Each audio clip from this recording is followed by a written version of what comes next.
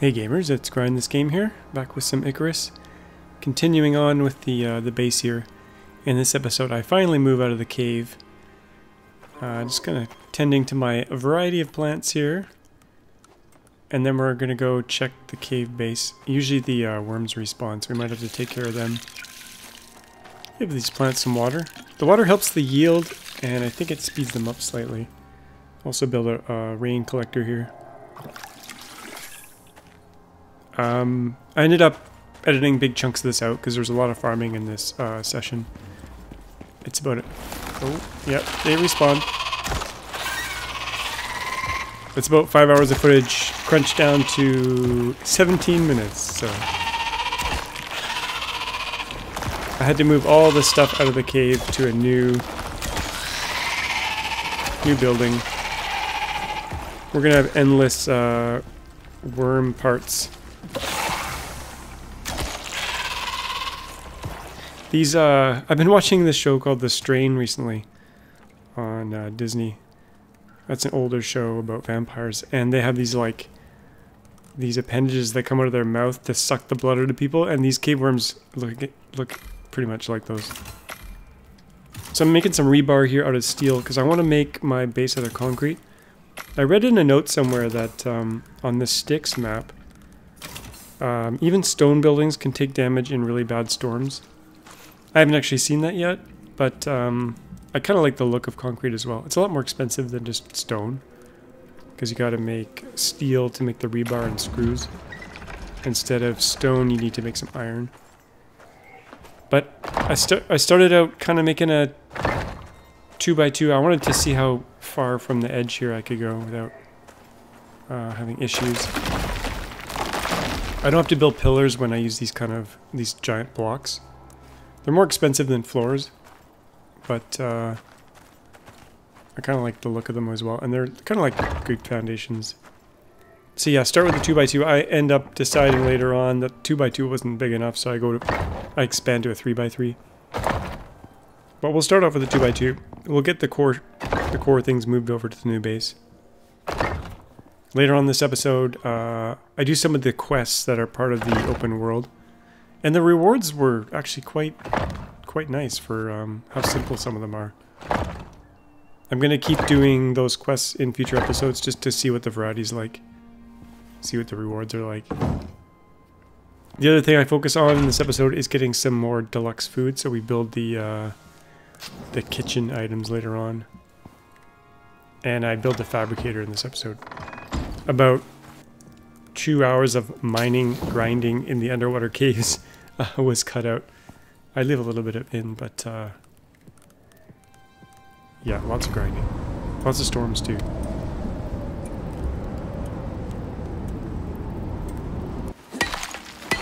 After I move most of the stuff over, I decide, yeah, 2x2 is too small. So lots of silica required. There's a lot of it around my base though, so that's good. But I don't think the resources respawn. Concrete takes forever to make, so yeah, sped up that part. So here we go. We're going to 2x3 first. I'm terrible at planning. I didn't really think this through. I probably should have just gone with 3x3 right away. But I kind of wanted to protect all the stuff. So here's the underwater cave. I think we went to this last episode, but I left some of my smelters in here to smelt some copper and iron and stuff. This time I'm bringing the fancy furnace so we can smelt gold and titanium and platinum down here. There's kind of two caves in here. There's one straight ahead and there's one off to the right. The straight ahead one's bigger. The one off to the right's a bit smaller. And this bigger cave, as I showed in the last episode, has a really weird bug. Where, there's like a waterfall. This weird edge in the water. You can see it in the last episode. But you can fall down from this weird... It's broken, basically. Hopefully they fix it. It can be... If you had low health and you fell down, you could die, I guess, from fall damage, so you gotta be careful.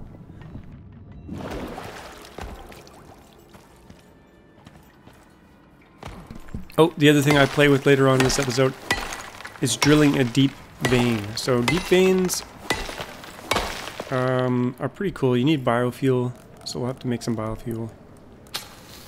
But I think they're infinite sources of items. I've seen ones for coal, for sulfur, for silica. Allegedly there's gold ones out there, so if I find a gold one, I'm definitely going to put a drill on that. There's a biofuel version and there's an electric version. That's my rock sculpture to the right there.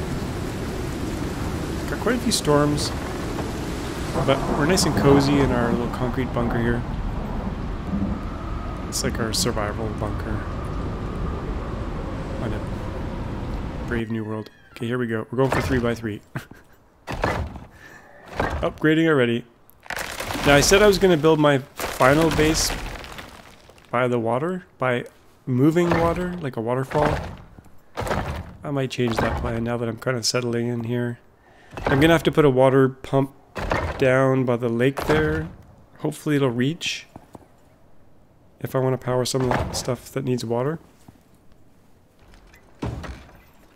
I'm going to relocate some of my plants here. Eventually I'll put my plants on like a proper deck so it's all nice and pretty, but for now... Oh yeah, this is a big milestone. The machine bench, finally! Took a while to grind up to that. I'm going to move everything up against the wall here. Make it somewhat pretty. Get a biofuel composter going on.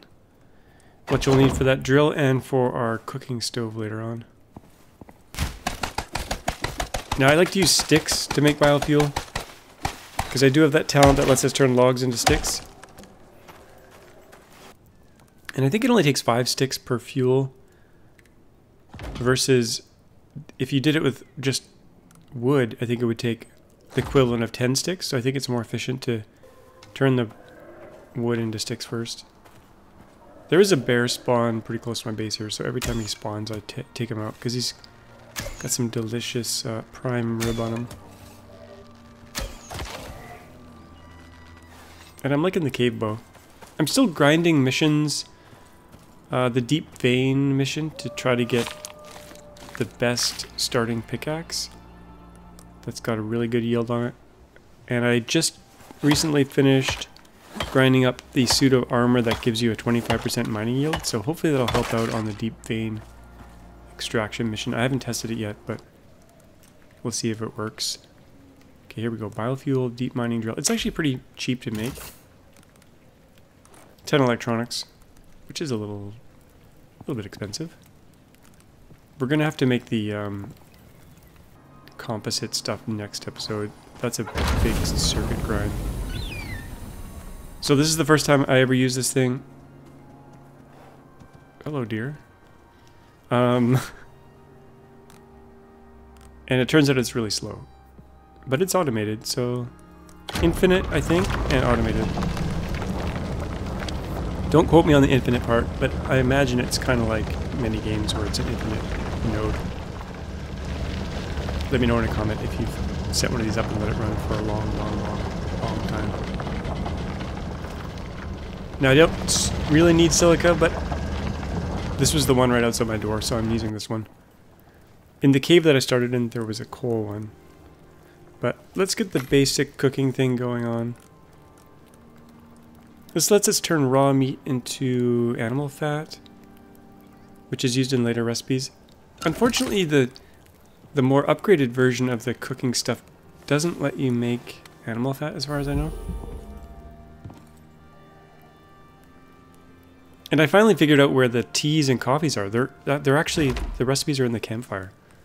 So you need a thermos, and then a ton of like either tea leaves or coffee beans. I think 30 to make like 1 thermos full of coffee or hot cocoa. The buffs are pretty nice, but I think ultimately what I'm going to run with is 3 different types of pie, which have really good bonuses. Now I need some refined wood here, so I set up a carpentry bench. I need refined wood for the bed. And the bed is better than the sleeping bag, because it gives you... The well-rested buff lasts a lot longer. I think it lasts for 900 seconds versus 600, I think. So it's worthwhile making the bed. It's a little bit bulkier, but worthwhile. And look at that. Looks comfortable. Makes me want to jump on it. Okay, let's see what we got. It's been about 30 minutes. I think I got 21 silica. Not that speedy.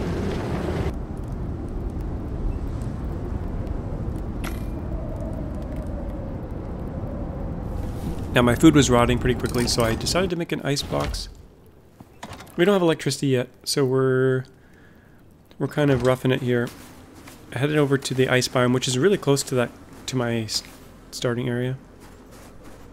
Like maybe a 2 or 3 minute run. And the ice in the ice box lasts quite a while, so we'll get that stashed in there. I grabbed about 90 ice. Like I said, next episode we'll get electricity set up. We'll build a biofuel generator. And maybe set up a fridge. I'll probably have to expand this base. I'm not sure whether I'm going to go up or just make the footprint bigger. I'll probably go up. As I was making some stuff here, I think I was making... I forget what I was making, but I wanted to see the sun kind of go down here.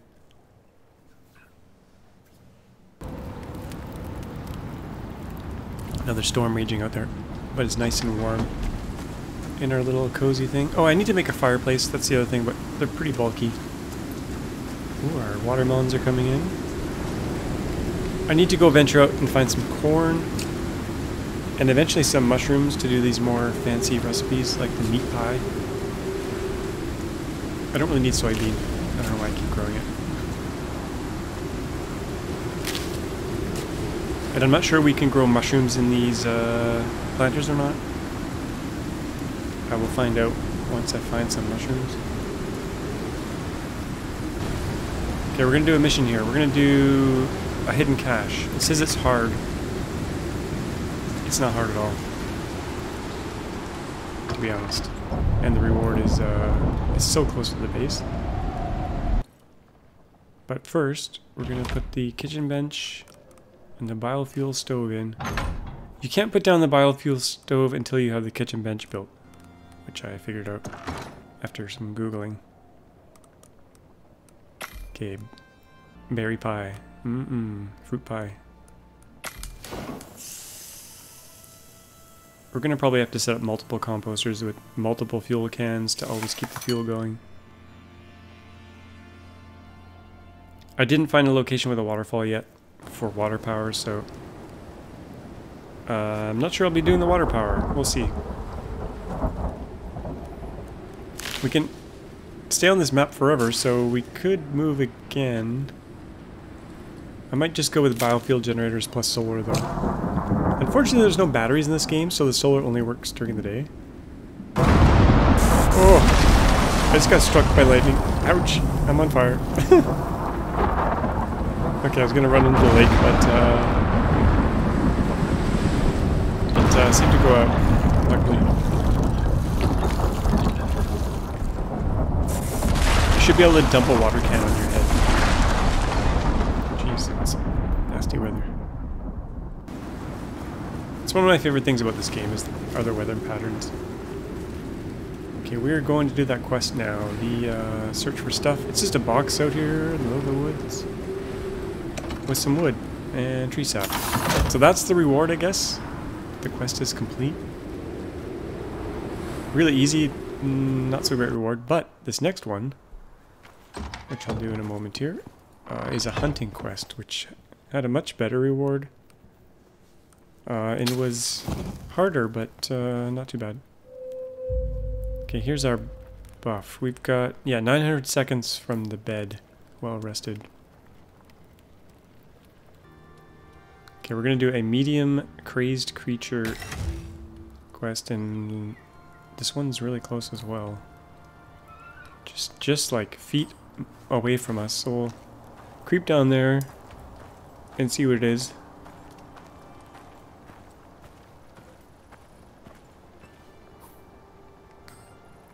I want to get a few stealth hits in before we engage fully here.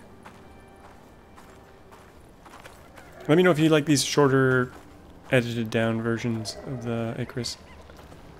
I find this game has a huge amount of grinding, and there's no, it's not fun watching someone hit a rock for 2-3 hours, so this is why I edited most of that out. Okay, we got a roaming beast here. It looks like a black wolf. Oh, he's got a lot of health. He's got a lot of health. Okay. He's got a face full of arrows. Poor doggy. He started it. Actually, I started it. Whoa. What the hell? Oh. Okay. That's freaking awesome. That's the, I think it just set up some fireworks too. That's the reward, I'm guessing. Oops, didn't want to pick you up.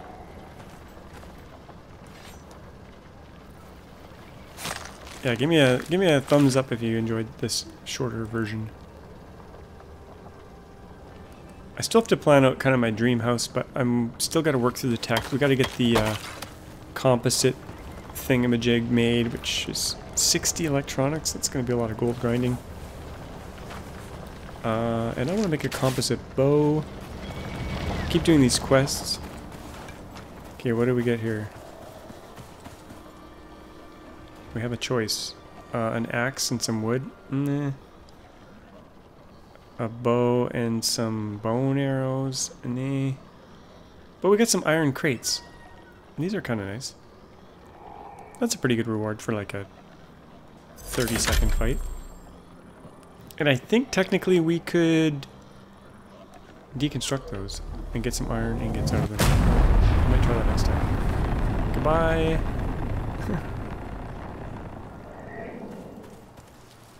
So yeah, I head over to look for some corn. There was some pretty close to my base. So we can make some of those fancier dishes. I still need to find some mushrooms. I think I find them in a cave. I think I will have to find them in a cave in the future. But we're going to wrap it up there. We'll check out the night scenery here. Hope you guys enjoyed that one. As always, thanks for watching, and we'll see you all next time. Bye-bye.